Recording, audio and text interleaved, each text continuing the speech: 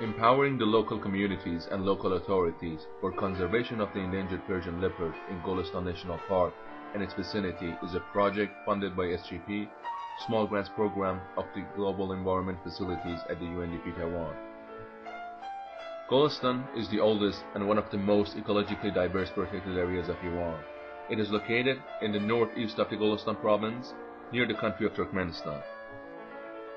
Golestan is a magnificent national park with the area of 900 square kilometers of deciduous Hirkan jungle in the east, high-altitude juniper-covered mountains in the north, and dry steppes in the east.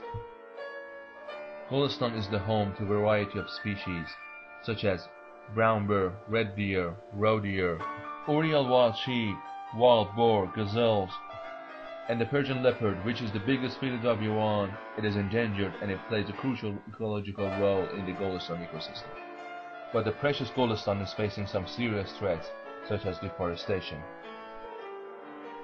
These maps show the Golestan National Park and its surrounding jungle cover in 1998 and 2001 in red, which clearly shows the level of deforestation, and it shows that the jungle is shrinking.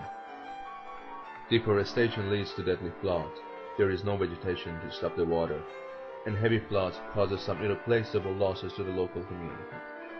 Wildfires, which occasionally burn thousands of acres of the jungle area, is a major threat too. Another threat to Golestan is a Trans-Asian main road. This road goes through the heart of the Golestan National Park and divides its ecosystem to two fragmented sections, and causes hundreds of wildlife casualties each year, including the endangered Persian leopard. This SGP project is trying to tackle these problems through local communities and local authorities' involvement, and with collaboration with national and international organizations. One of these organizations is the Barcelona Zoo. Barcelona Zoo is joining the SGP to help in the Golestan project by providing the project with the high-tech GPS telemetry devices that will enable us to track the leopards, to understand where they go and what parts of each area they use the most, which will show us the size of their territories and their ecological needs. These would be some key findings for conservation of the endangered Persian leopard and saving it from extinction.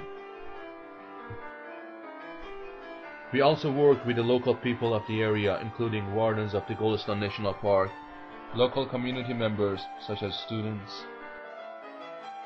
women, and other influential local groups, to start a grassroots movement of saving the Golestan and its national heritage for the local people and the generations to come.